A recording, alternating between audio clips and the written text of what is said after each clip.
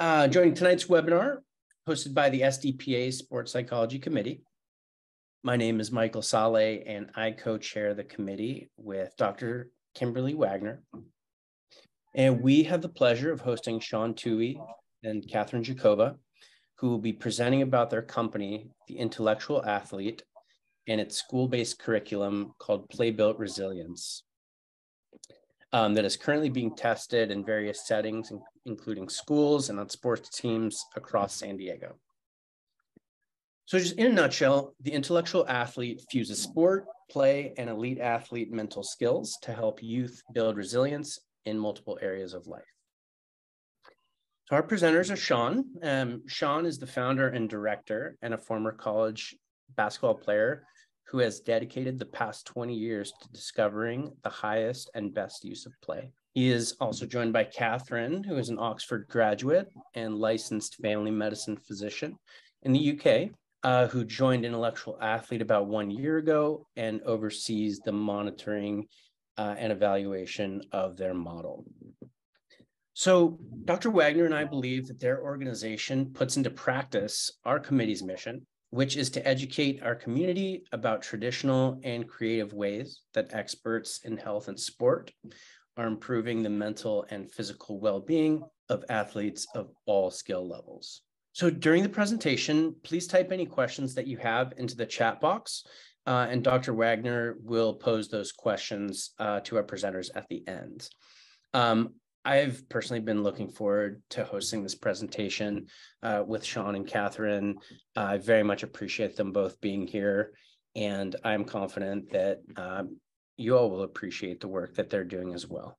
And on that note, I will turn it over to our presenters. Thank you, Michael. We are very excited to present to the San Diego Psychological Association.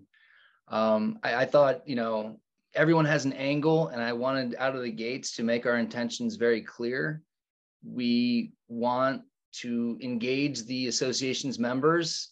We are a growing, scrappy startup who has a really strong idea, and we're looking to grow, and we need help. And so we'll talk about all these different needs later on in this presentation, but I just think it's good to let you know that we have an ask here tonight, and our ask is we want referrals for our drop-in play, which is a neighborhood-based play framework, which we'll explain. We are gearing up towards an RCT, and anyone on here who's had any experience working on an RCT, a random control trial, we would like to engage you and bring you onto this team, because they're very complex, and we know this, and anyone who has experience would be very helpful. We are establishing a clinical advisory board to help us strategically, both on the business side and as well as the psychological side. And then we are a very attractive side hustle for grad students looking for practicum hours. And I was just talking to Michael before this started, if there are ways that we could connect our graduate students to potential supervision opportunities, we would like to explore that. So Katherine put in the chat a Google link to a sign up. If any of these categories are interesting to you, please sign up, and we will follow back up tomorrow or the next day. And we look forward to potentially meeting you all in person. And we're excited about this business, and this is a very great opportunity for us tonight to tell you about it. So, play-based resilience training. We aspire to create an accessible and acceptable preventative therapeutic model, equipping young people with foundational skill sets to strengthen resilience before depression and other anxiety issues set in. We are therapeutic, not therapy. We are physiological, not clinical. And we call ourselves performance enhancement through play with mental health effects. Our goal is to create a network of paraprofessionals to fill the gap between the lack of qualified, able clinicians and the amount of kids who are out there needing help. A third of America is a mental health desert. The Secretary of Education said 80% of kids are dealing with mental health issues right now. There's simply not enough of you. So someone's going to create a framework to help kids in need. And we believe that intellectual athlete could potentially be that. So this is not fly by night. This isn't just something we conjured up because of the pandemic. I've been on a 20-year search to try to figure out how to grow psychological tentacles in the community using trusted messengers. In early 2000s, I was living in South Africa in the highest infected HIV area in the world, KwaZulu-Natal. And we had set up basketball leagues. Our goal in going down there and around the world is use basketball as a cross-community sport. We thought that we can, change kids' beliefs on the other, if we can connect them with whites in South Africa, blacks and whites, in Israel with Arabs and Jews, in Northern Ireland with Catholic and Protestants. Playing for Peace is blown up. Nike now sponsors it. My brother runs it. They use basketball for peace building all over the world. But in South Africa, we landed in the shitstorm of HIV, and we found we had undivided attention of thousands and thousands of kids who were on the brink of becoming sexually active. No one wanted to go in the clinics because if you went in the clinics, people would assume you had it. We figured we could grow clinical knowledge through trusted coaches. So we equipped coaches to test, to counsel for testing, and to manage positive and negative results. I thought that was a really big idea, and I wanted to see where it could play out.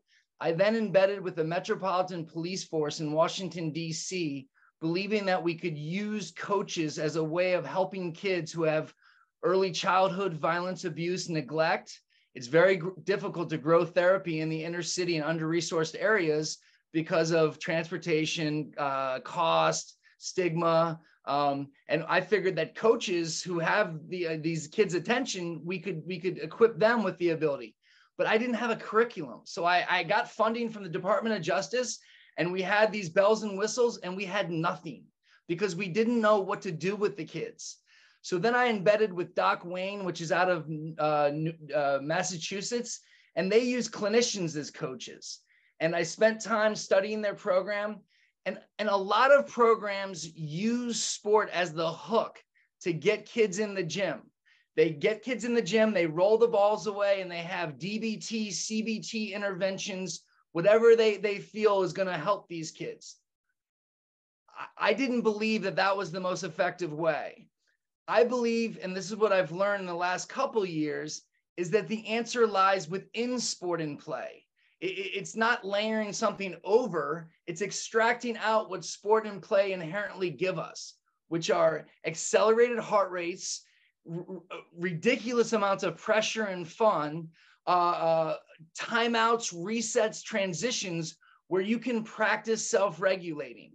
So that's what intellectual athlete is. It's using sport and play to manufacture moments that matter for kids so they can practice self-regulating in a framework where they can do this repetitively. And we can give them a chance to create real stress and then let them climb down off of that stress through breathing and give them the chance to regulate. We rinse and repeat that process until breathing becomes instinctual in the face of stress. This is what intellectual athlete is becoming the best in the world at. And it's just so ironic that the solution for what can help kids in this time, one solution, it's been around for hundreds of years. Elite athletes have been doing this for years. Breath, brain, body coherence, going green, finding that optimal flow state. My buddy's the sports psychologist, Will Lenzer, for the California Angels. He doesn't talk to the players about their relationship with their wives or their finances. It's strictly how to get in that optimal flow state. And it's coming down right now. The college teams all have sports psychologists, mental performance coaches. High school elite players are getting involved because everyone knows the game's all mental. We are jumping the line, and we're trying to package this for the everyday kid who may or not ever become a forward or a tennis player in Wimbledon, but we say that every kid's an athlete and all of life is a performance. I did the box breath like 3 or 4 times before getting on this presentation. I mean, you can think about your day-to-day. How many times did you need to like be focused? That's what breathing does. It's performance enhancement, but it also can be used when your parents are in your grill or when you get slammed on social media. But breathing is not the thing we teach these kids out of the gate. It's how they feel and knowing that they can use their breath as a remote control at any point to manipulate how they feel. And we deliver this through a fun play framework. I will get into the nuts and bolts of our curriculum, but this is the way we're approaching the marketplace, that we can package what musicians are doing right now, what LeBron James is on commercials for, what you're seeing the elite performers of our society doing. It's going to sink down. We're just moving in a quicker pace. And we figured out how to do it and how to relate to these kids in a way that doesn't feel forced or, again, it's giving them play and sport, just, a little bit more intentionally designed with longer resets and transitions. So Katherine is a doctor, and she's going to go into what stress does to the brain, just so, not to belittle anyone on here. I'm sure you all know this, but it's crucial to who we are and what we're doing. I'm sure everybody already knows this, but stress, when it's unpredictable, prolonged, and extreme, obviously leads to all sorts of health problems. It leads to the development of anxiety, chronic anxiety and depression, one of the risk factors. And it also affects how the brain functions in the moment in terms of how much we're able to think rationally, make good decisions. Whereas stress that's more predictable and in short, manageable doses can actually be used to build resilience. And there's research out there that does show that controlled amounts of stress can help build resilience in adults and in youth. So in terms of how we approach self-regulation, when the brain is the person's experiencing a lot of stress, it's really hard to access your cerebral cortex. So decisions are largely driven by the more primitive areas of the brain. So that's actually, it can actually sometimes be referred to as lizard brain, but essentially what that means is it's just more reactive, more aggressive, more driven by the fight or flight reaction. And the more stress somebody experiences, the more and more decisions become irrational, or even other reactions like dissociation, unable to fully consider the consequences of your actions. So breathing, research shows that slow, deep breathing and intentionally slowing down your breath activates the parasympathetic nervous system, which is the antidote to the body's fight or flight response.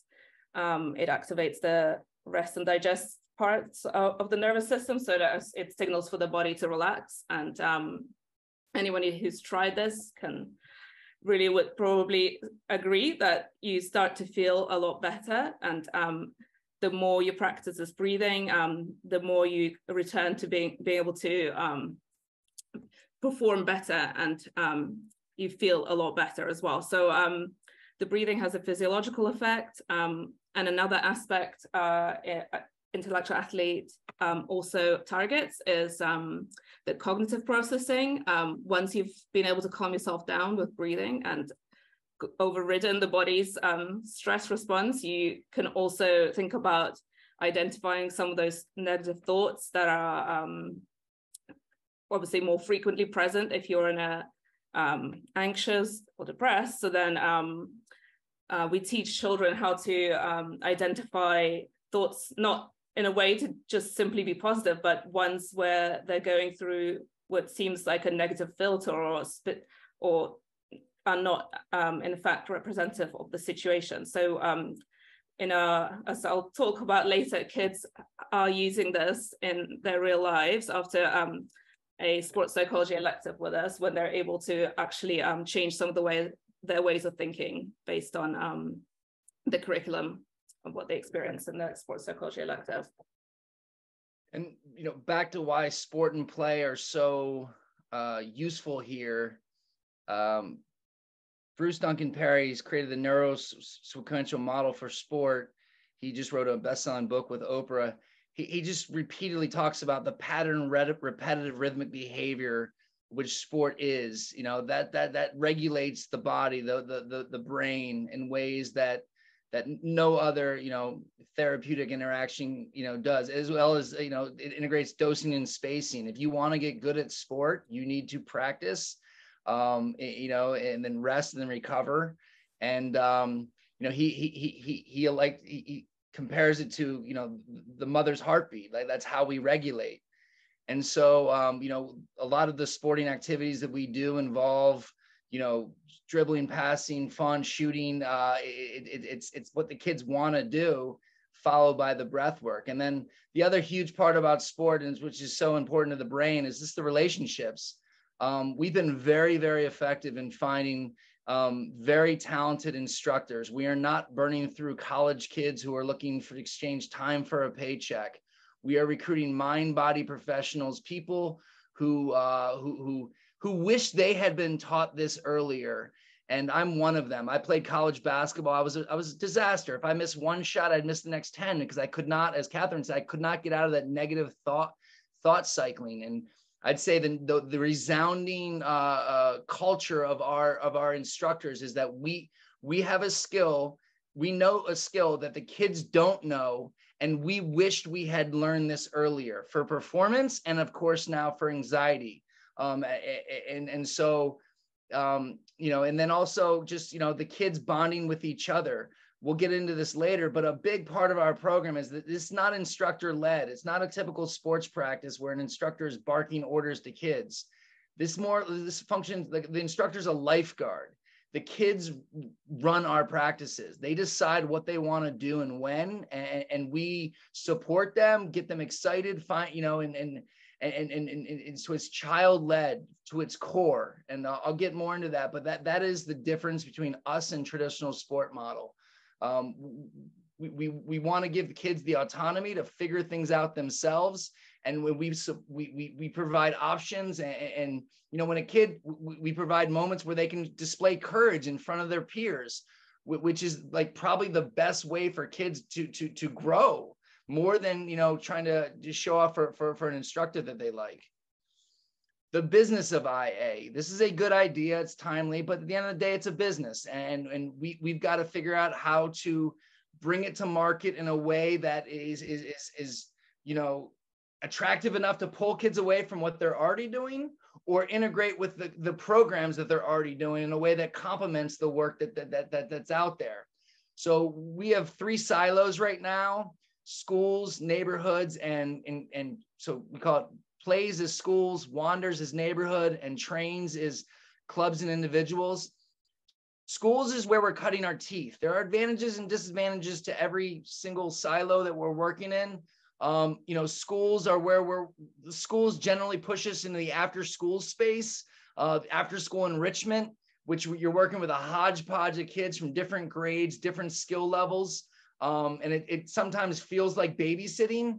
And there's I don't know if this is a medical word, but we call it collapse syndrome. The kids are very tired at the end of the day.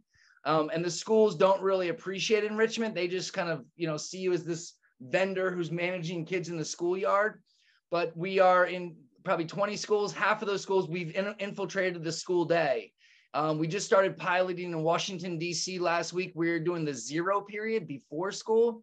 And we have 15 kids. We have incredible instructors. And if we can't move the needle there, then maybe this thing doesn't work, because having the kids in the morning to self-regulate them early before the first bell, we intend to see that their entire day is going to be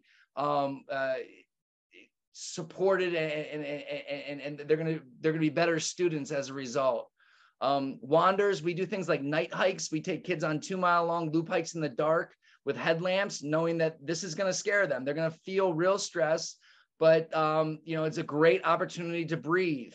We We do Nerf gun battles. We do Lego master builds, things that we know the kids want to do, and we, you know, it's fun, and we make it competitive when it's necessary, and if not, the nature has ways of drawing out the best of what kids have to offer. Trains, we help kids on an individual matter who are struggling with anxiety around certain aspects of their sport. A mom called me and said, my son's afraid of the batter's box, which is ironic because he's a pitcher. Well, we work with a sports psychologist, usually a performance, a mental skills trainer who's in grad school, and you're getting, you know, probably half the price as if you would work with a professional sports psychologist who has 10, 15 years under their belt. So it's a more economical way to do it. And then we do resilience boot camps with teams where we work with them in their practice, looking for the teachable moments in their framework and how they do things, but also take them out for team building, mental health, and mental skills. We're really excited about these drop-in plays, and that's going to start this week. For instance, we've worked in 10 schools in Del Mar during the enrichment space, and then we filter these kids into an after-school. We stationed our instructors at local parks.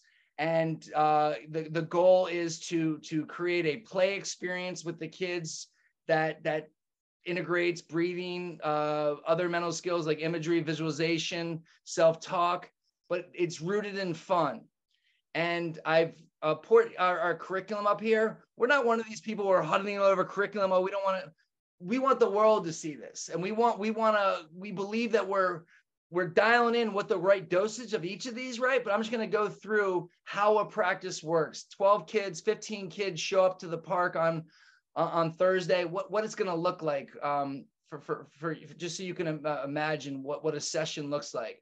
Before we huddle the kids up, we start with an intentional engagement, which is moderate stressors where the kids feel that they're in control of amping up the stakes of the game.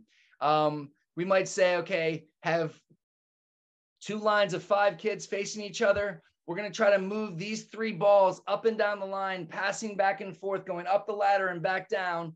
If the ball hits the ground, we start again. The kid yells, whoever yells fire, we add an extra ball in. Let's see if we can get 2 balls.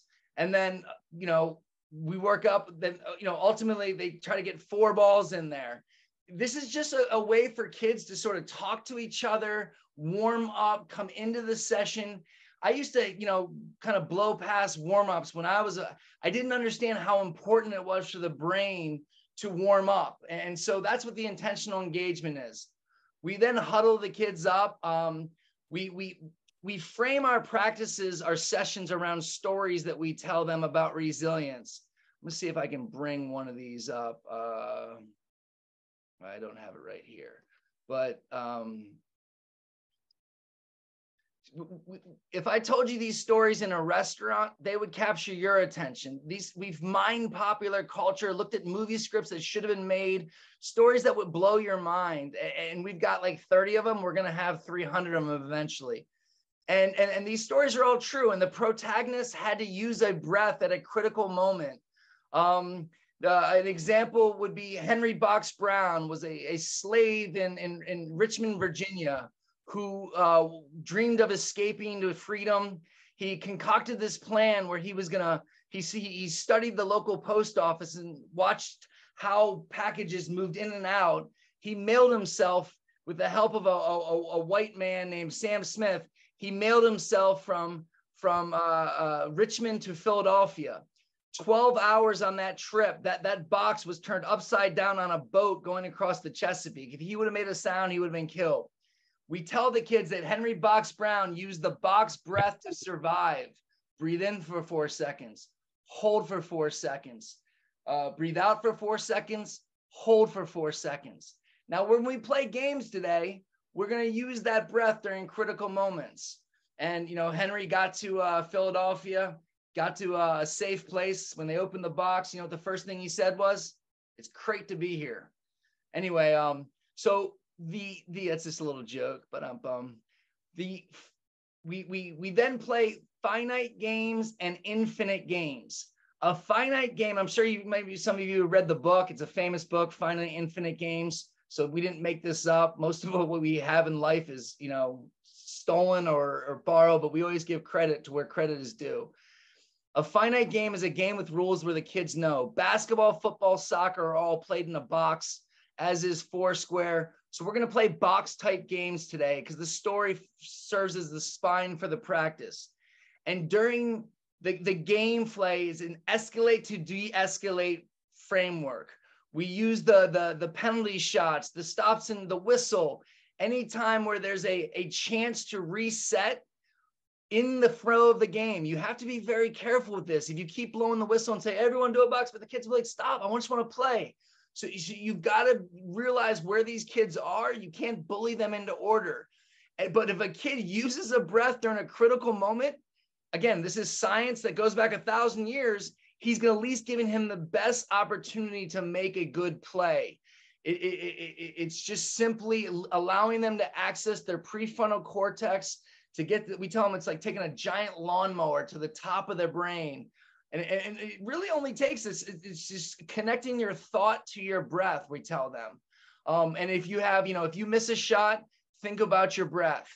Don't let the negative thought cycle go. And what you find is that you're more in tune, you're an athletic animal in that moment because you're not letting your thoughts dictate your actions. You're just focused on what you know how to do, which is play these games, which are, and supremely fun. If they make a mistake, that's an opportunity to practice breathing. So this finite game it's really just it's the games that we all love to play, and it's just we just make use of the resets and transitions. We then do infinite games. Infinite games are games the kids make up with rules designed to keep the fun going. If we give the kids a volleyball, a tennis racket, and a jump rope and say you have to come up with their own game, according to Peter Gray, who's a play expert, if we have 20 minutes to play, but they spend 15 minutes haggling over the rules and they only have 5 minutes to play, that's still a very good use of time because of the agency and autonomy these kids experience figuring this out on their own.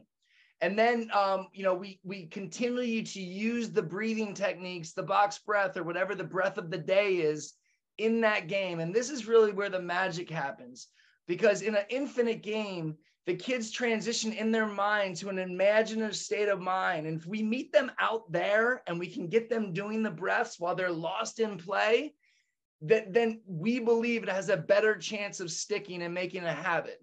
And at the end of the day, that's the only reason we're here, is to try to create a habit that they do in real life. Yes, this is going to be very useful for performance, and try to think about moments that we use this breath in the game that could mimic before the batter's box. Well, that's what you could do before a test. So there's a lot of lingo that carries over to real life, and we try to name that process for the kids, repeat that process until that becomes instinctive in the face of stress. Does not happen. It's not magic. It's the connection with each other. It's the connection with the instructor. And they have to feel better as a result. So if they feel it, it can work. If it does not work, for us saying, hey, you just do this, you'll get into Harvard, you check off this box, that's not how the kids think. It's if they experience success as a result of breathing and they feel themselves feel better, then we have a chance here. And we're making strides with Katherine, we'll get into. And then we end each practice with a meditation. And this meditation is not religious, it's not spiritual, it's centered around the awareness of breath. Some days we say, hey, let's listen to this song. Some days we say, hey, just think about nothing for 2 minutes. Ultimately, we find that the kids really like this. It's like a video game they go into in their brain. And it's been really, this has been the best part about practices. It's just watching the kids like fall in love with meditation. So this is our IP, and we're building it out right now, and we love to talk. We love talking about this. So if any of you have any ideas or ways to improve this, we are not huddling over this. We are trying to, figure out how to refine it and grow and strengthen it. I don't know why it won't. I'm just trying to go to the slide.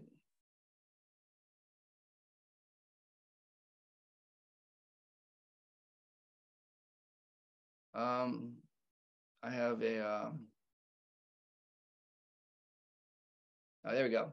All right. So Katherine has been, incredibly lucky to have her involved. She's a brilliant person, but she's taken over, it doesn't matter what you say, it matters what you prove. And so Katherine, I'll pass this over to you of what you've seen and what you've experienced in this program. It'd be great to share with them.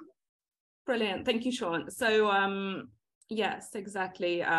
It's an amazing idea and it's a really brilliant idea. But if we don't have any evidence of effectiveness, then it's just an idea. It's not a product. But we are seeing a lot of evidence of effectiveness. So for the last year or so, I've been collecting evidence through surveys to children and parents, and more recently also school staff, school counselors, some kids that we've also interviewed to get more in-depth feedback.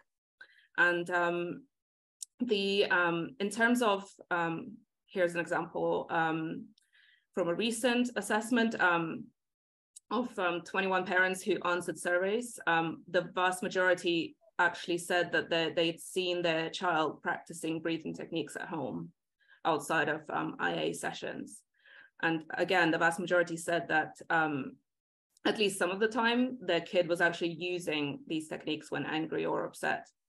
So in terms of little vignettes of testimonials from parents, we've got at least 24 or more really impressive accounts of parents describing situations where their child was getting upset. For example, being asked to clean their room, and they've actually gone off and sat down and spent some time breathing, and then came back and were willing to tidy the room or do whatever was necessary. So I think that's really impressive. Here we've got the parent of a kinder student, so a very young child of a program that's just finished in Del Mar. It was enrichment. So her comment was that the ability to self-regulate is noticeable, and that the child even tells her mom to breathe. So some really impressive results in terms of that. We're also seeing changes in pre and post survey answers from kids as well.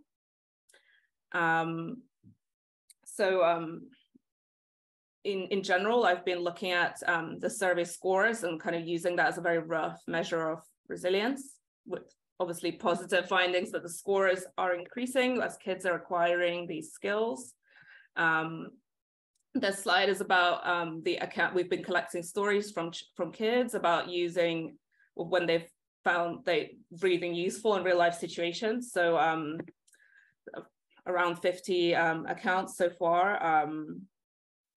It includes situations like class with unfamiliar people, around unruly behavior to control emotions, taking tests at school to avoid fighting with siblings, to help them sleep before a COVID shot, when needing to speak in front of others, things like that.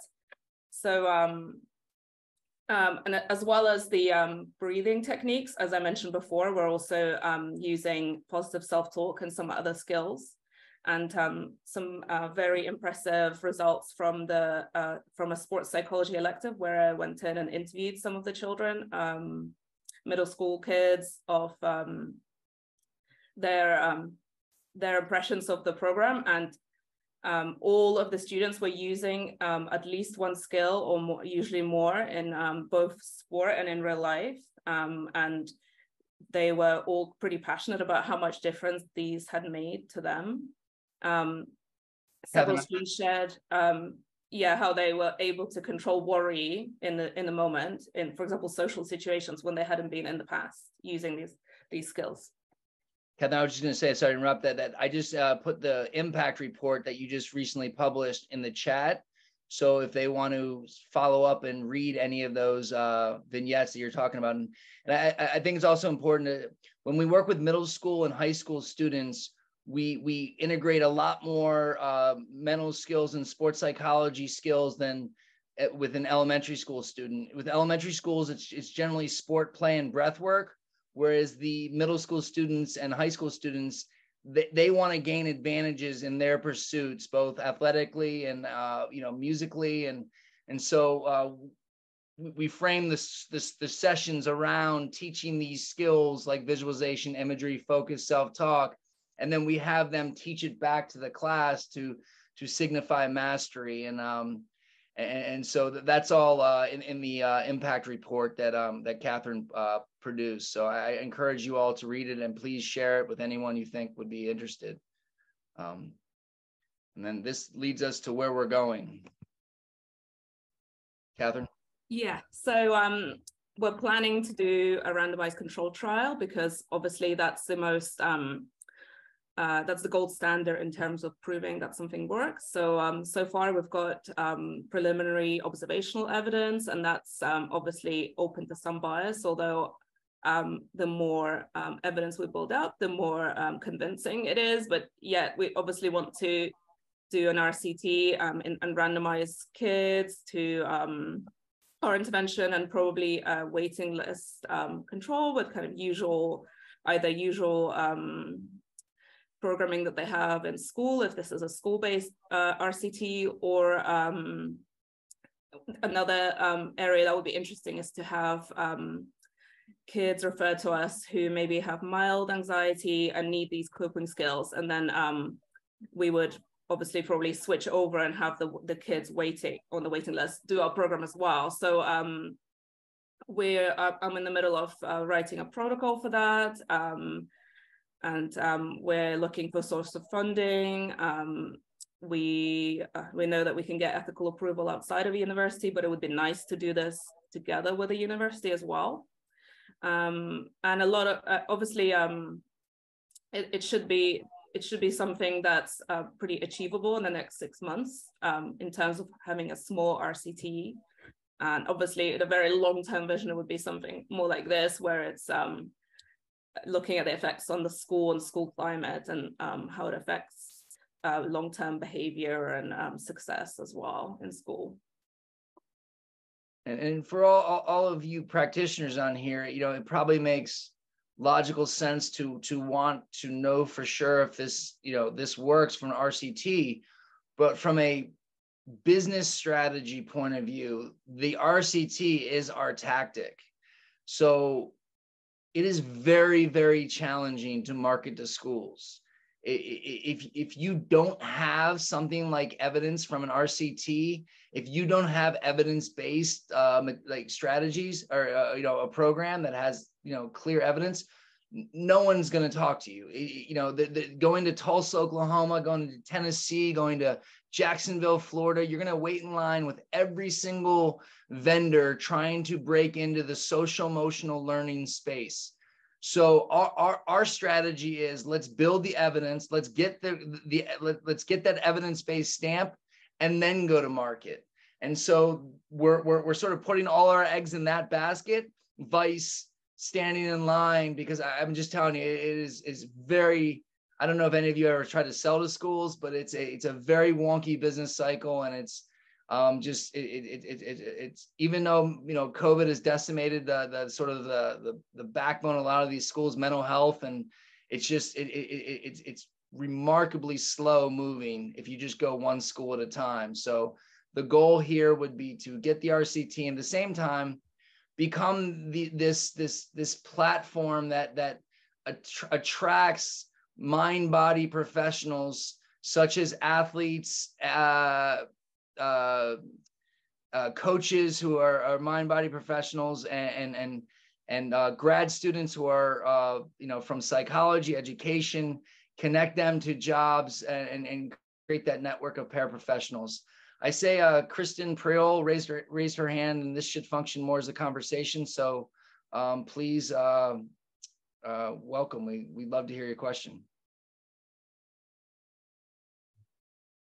Can she be unmuted? Let me see. She is. I allowed her to unmute. Thanks, Tammy.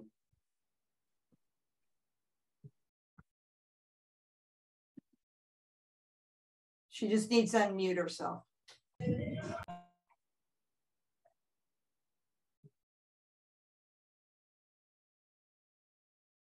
You're still muted.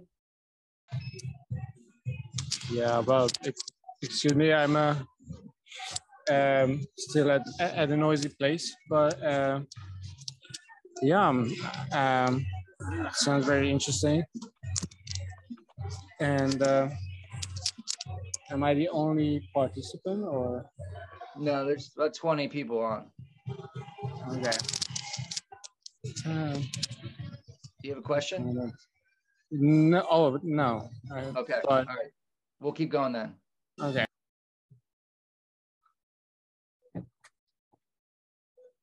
Okay. Start with that. So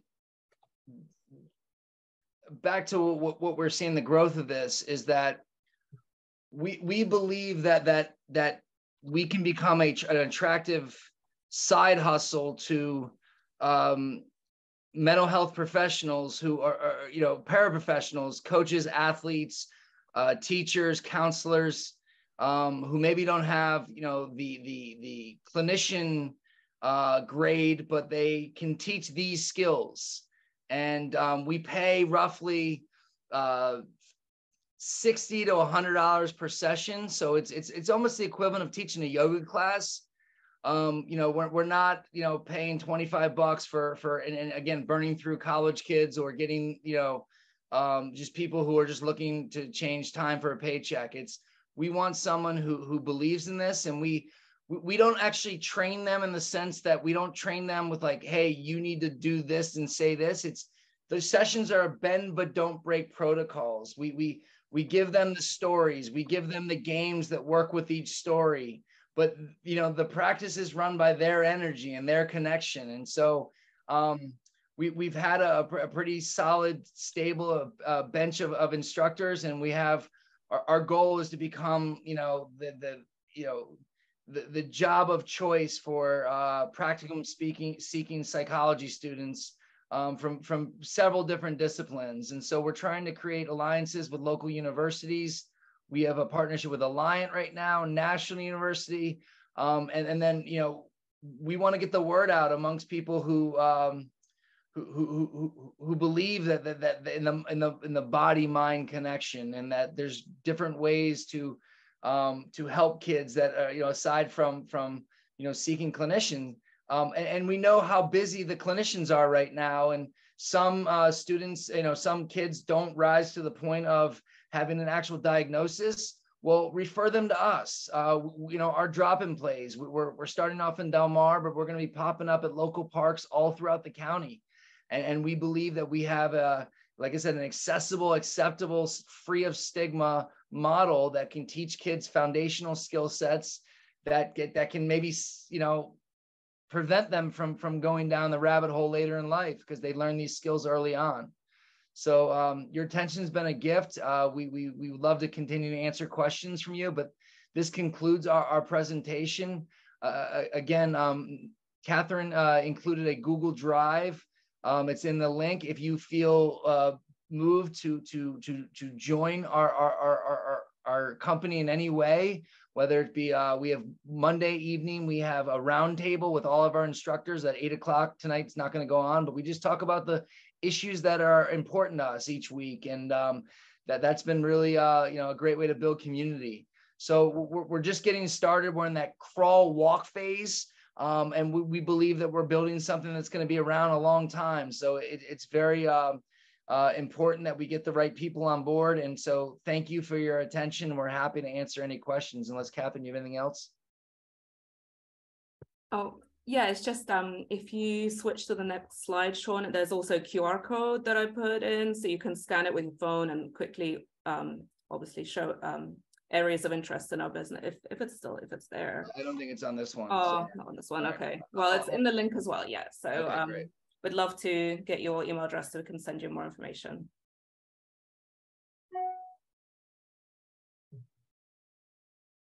Okay, great, Katherine, Sean, thank you so much. Sounds like you're really doing some awesome work that I think will be of interest to our members here at San Diego Psychological Association.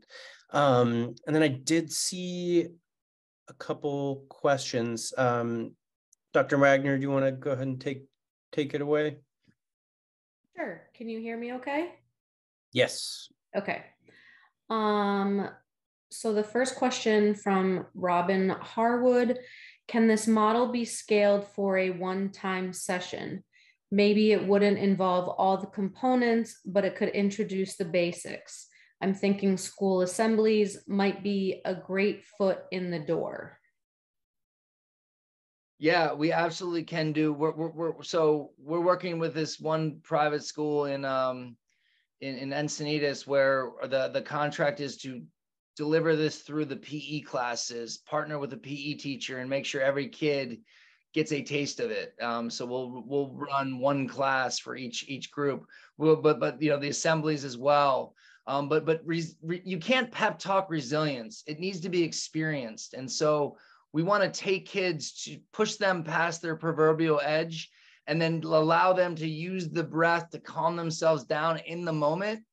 That's how this works. It's not something that we just, you know, sit on a soapbox and you know, and tell them to, like, you know, to breathe in. They've got to feel the real stress. So all of our trainings, if it's train the trainer model too, they're all experiential.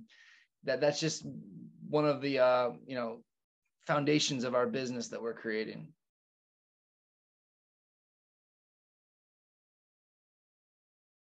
Okay. I think as of right now, that's the only question. The other comment in the Q&A box was just more of a comment than an email, than a question, but we did have somebody raise their hand, Madison Day Robinson.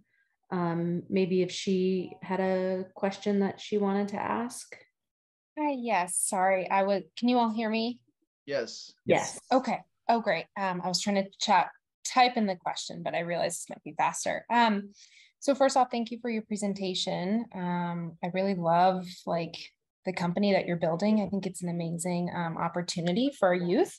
I do have a question about, you mentioned in the beginning using this model for sports teams, like actual like clubs. Is that right?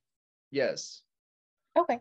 I wonder how this model looks like incorporating it into the club, like for practices. Like, would you do the same kind of model of like the engagement and then the play, or what would that look like? So we are piloting this in different ways right now. I will give you my gut reaction to how the best way we can integrate into a team. I would say that they would sign up for, let's say, 6 sessions. 3 of those sessions would be on site, shadowing the coach, looking for teachable moments within their practice framework to practice breathing, looking for the resets, maybe suggesting that, giving them different ways to scaffold back down before they transition from drill to drill, rather than, most coaches typically at the height of the drill, they'll blow the whistle when the kids have mastered the drill. But we want to give them space to scaffold back down. So it's like crawl, walk, run, walk, then transition. So we would try to figure out ways that they could, practice breathing in the framework. And then we would love to take, 3 sessions off site, do our survival skills hike, do our cold water immersion, do our night hike, or Nerf gun battles in the woods that we do. It's team building, mental health, and mental skills, because these ways these kids get to practice this in real time, under real stress and duration, and it just brings them closer together as well.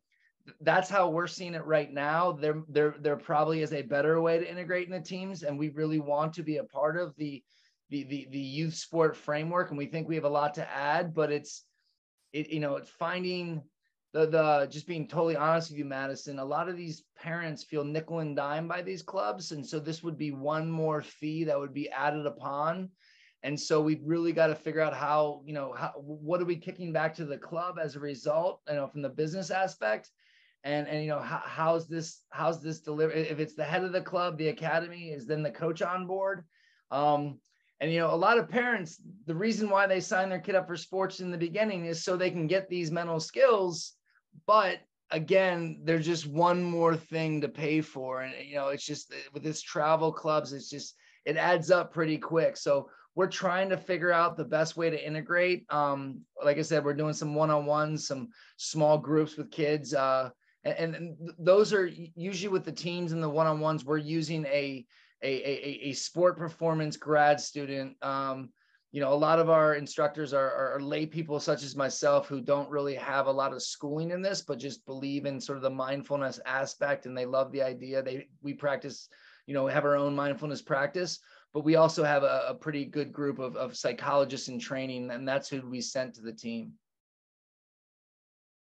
Thank you. I appreciate your response. I think, yeah, it makes a lot of sense that, you know, it's hard for parents out there. I know clubs can be really expensive, but I love like incorporating like the breath work. And I even thought about like trying to show parents, like, I just feel like there's so many like outcome measures out there, like research that shows like how powerful breathing can be. That's kind of already been done. And so even showing them those, like, I don't know, that research that's been done or from the randomized control trial that y'all are doing would just be really powerful.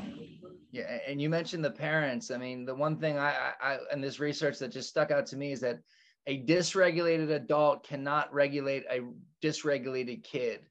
And, you know, the parents' stress becomes the kid's stress. And, you know, is there any way to impact the parents, especially with youth sport? You know, their behavior and their energy is what really, you know, I think it's been a huge driver in kids' anxiety. So we don't know the solution to that, but you know, if this is going to be effective, it's got to, you know, we've got to somehow bring the breathing techniques into the family structure some way, somehow. And again, I didn't know this stuff, and my life's been totally changed just learning how to take a breath in the face of stress that I feel coming on. So we do believe we have a lot to offer. And we have some partnerships that are brewing right now. They're not, you know, manifested yet, but with the YMCA and with a gaming company. So there's a lot of interesting ways we can integrate into, you know, to reach kids. And we're just really trying to build this carefully and do this thing the right way. And could I just add as well for this question, Madison, thank you. One of the things we'd like to do is partner with a biofeedback company. So kind of a monitoring device to show in real time the ability of the kids to bring down their pulse through breathing, but also HRV, heart rate variability, is a marker of anxiety. So perhaps we could also hopefully show that over time there might be low, you know, reduction in levels of anxiety through the use of this marker. And secondly, actually, some parents have been leaving us feedback, so asking for the techniques to be made available to them as well, so they can practice with the kids at home. And we're working on ways to integrate these different aspects. It's still in development, but what we can offer to parents as well.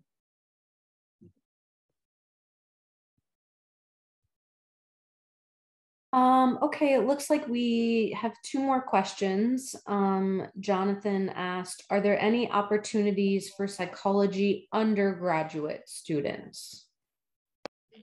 You're our bread and butter. That's who we hire. So please have any undergraduate student get in touch. We offer coaching jobs at local schools. We try to get them, you know, as close to that person's living quarters or areas of work as possible, because at the end of the day, if someone has to drive an hour, it's not going to work. So yes, that's who we hire is practicum speaking grad students, seeking grad students. So absolutely, please follow up. My email is sean@intellectualathlete.co. It would probably be in the chat as well. I'll put it in right now. Yes, and the feedback form also has a space to write any comments, and then you can leave your email address and I'll be following up. Okay, and one last question from Oliver Spink. Would you have any interest in implementing your work or research in the UK too? I am a UK-based sports psychologist visiting San Diego, and I am interested to hear more. Oh, well, from my point of view, absolutely.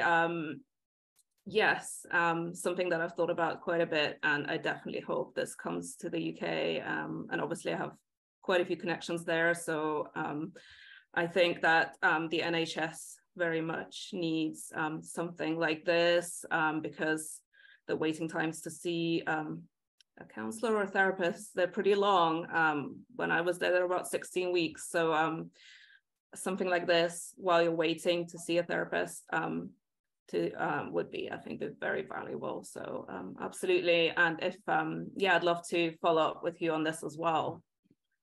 Yeah, Oliver, likewise. My former company, Peace Players, works in Belfast right now, year round.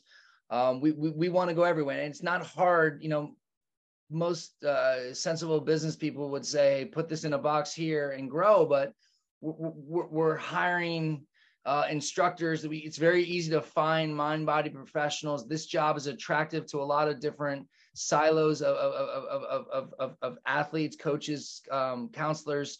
So like I said, we've just started piloting in Washington, D.C., and we're looking to pilot other places as well. So if you wanted to grab a coffee while in town, please shoot us an email. But we're definitely excited that you took your time on your trip here to listen to this, and we know how big mental health is in UK, how it's a national effort. And so, yeah, we want to grow everywhere. We just looking for leads and ways to do so.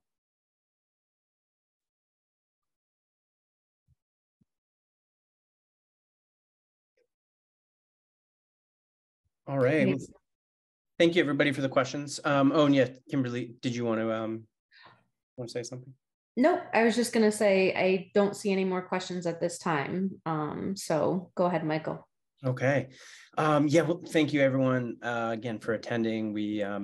It's definitely Intellectual Athlete is definitely a promising company that's giving. There's a lot of potential to help people get into the field of sports psychology and sports psychology consulting in a less in a way that has less barriers. Typically, there are graduate programs and practicum, and you can really only start to get involved kind of at the graduate level and postgraduate level. So this is really promising work that you're doing, and we definitely look forward to staying connected and following what you're doing. So again, if we were in person, this would be the time where Sean and Katherine would get a round of applause. So thank you both so much for being here. Thank you, Dr. Kimberly Wagner. Thank you as always for helping organize and being a resource. And I believe this is Tammy Magro's, at least the final webinar with us, the Sports Psychology Committee. So I definitely wanted to extend a big thank you to Tammy. You've been just instrumental in helping us organize these webinars, get the word out. So we really appreciate everything that you've done. And then, yes, so there are some ways to get in touch with our presenters here of Intellectual Athlete. And if you have any questions for me or Dr. Wagner, please don't hesitate to email me at michael.sale7@gmail.com. I'll throw that in there. So if you're interested in joining the Sports Psychology Committee, if you have ideas for other webinars, maybe if you have a connection in the community who you think other members would be interested in hearing from, please, we welcome all recommendations in any ways that you want to connect. So, and thank you so much. Hope everyone has a great evening. Thank you all very much for this opportunity. Your attention's a gift.